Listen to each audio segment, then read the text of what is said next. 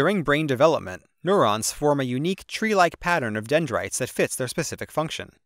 New dendritic branches are stabilized by microtubules, which establish the internal structure of cells.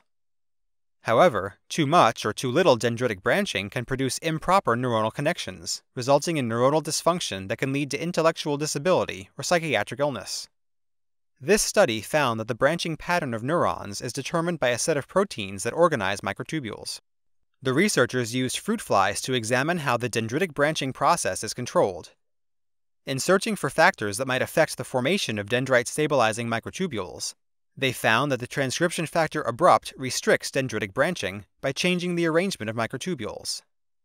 In fruit fly neurons, abrupt induce the production of microtubule-related proteins, in particular centrosomin, the same protein that helps cells to properly separate their chromosomes during cell division. Within the dendritic tree, centrosomin clustered along dendritic branches, especially at branch points and at the tips of branches. At these sites, centrosomin bound to the Golgi apparatus, which acts as the foundation for the microtubule network.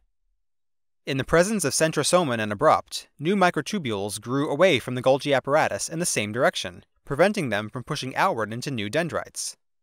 However, eliminating centrosomin function prevented abrupt from restricting dendritic branching, leading to excessive dendrite formation.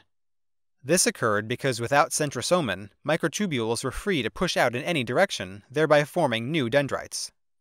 Taken together, these findings revealed that centrosomin limits dendritic branching during neuronal development by inhibiting the formation of stabilizing microtubules in newly formed dendrites. This new understanding of the function of centrosomin helps to explain how dendritic trees with different complexities are formed. Further studies are needed to determine whether dendrite branching patterns are altered in humans with centrosomin mutations, and whether interventions targeting dendrite formation processes might protect against the onset of some neurological disorders.